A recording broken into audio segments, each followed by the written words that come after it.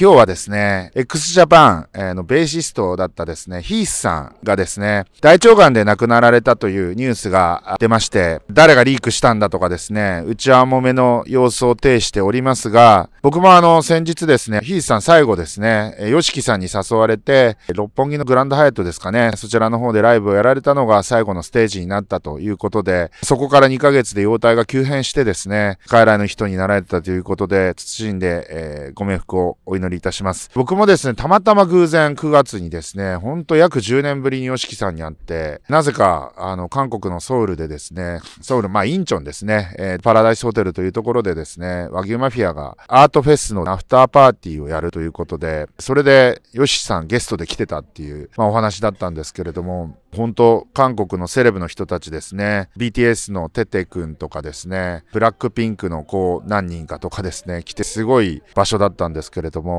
それは置いといてですね、これヒースさんのシーン、大腸がんということで、もうすでにですね、大腸がん、体調不良で病院を受診して検査をしたら、もう本当にステージ3を超えてるような大腸がんだったということで、すでに複数箇所に転移をしていて、手の施しようがない状態だったそうです。その後すぐに体調が悪くなってですね、多分腹膜とかにですね、もう腹膜播種に近いような状態だったんじゃないかなというふうに推察されます。この大腸がんなんですけれども、数少ない防げるがんというふうに言われております。もちろん防げないタイプの大腸がんもあるんですけれども、それはごく少数で、ほとんどの大腸がんはですね、ポリープという、いわゆる大腸の粘膜のところにできる、イボのようなものですね。こちらが成長して、そこにがんができるというふうに言われております。なので、ポリープの段階、いわゆる前がん状態、がんの前の状態でですね、切除してしまえば、がん化することはないわけですね。これがですね、世界的に、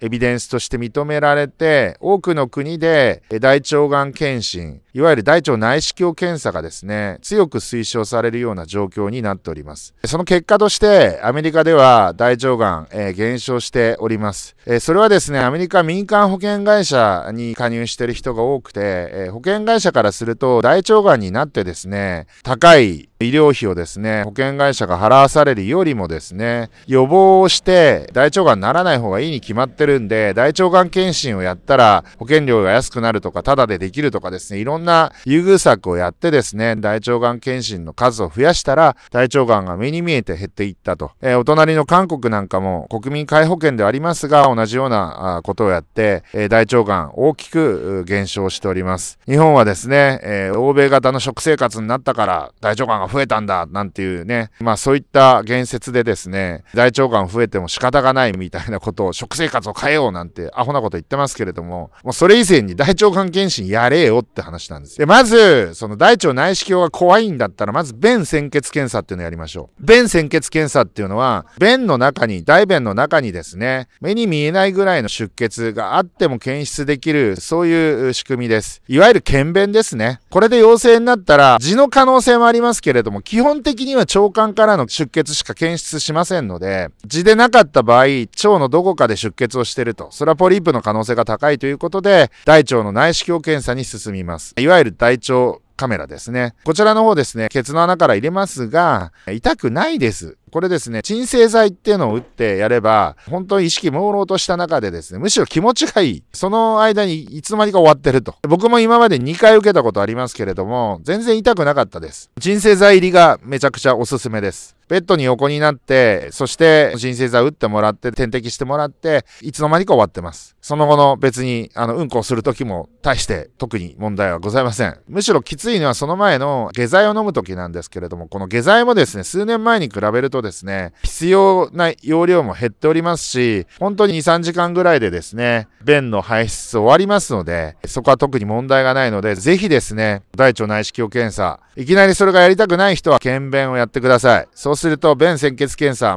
陰性だったら、受けなくてもいいですけれども、陽性だったらぜひ受けてください。それだけでもですね、もう50代、本当50代近くですね、アラフィフになったら、ぜひ受けてください。僕は実際受けてですね、2回ともポリープありませんでしたので、3年から5年来なくてもいいよっていうふうに医者には言われたんですけれども、はい。ということで、また何年か後に僕も、大腸内視鏡検査受けますけれども、はい。で、これ、万が一そこでポリープが見つかった、あるいは癌が見つかったとしてもですね、例えば、小さなポリープ、あるいは小さな大腸がんだったとすると、もうその場で大腸内視鏡の先についているハサミで、レーザーメスですかね。今はごめんなさい。ハサミじゃなくてレーザーメスですね。メスでね、取れますので、全然痛みも感じません。その後ですね、1週間お酒を飲むなとか言われますけれども、それぐらいな感じで簡単に終わります。これがでっかくなってくるとですね、腹腔鏡手術だったりとかですね、そういったちょっと難しいというか、リスクのある手術になってしまいますので、そうなる前に切除できたら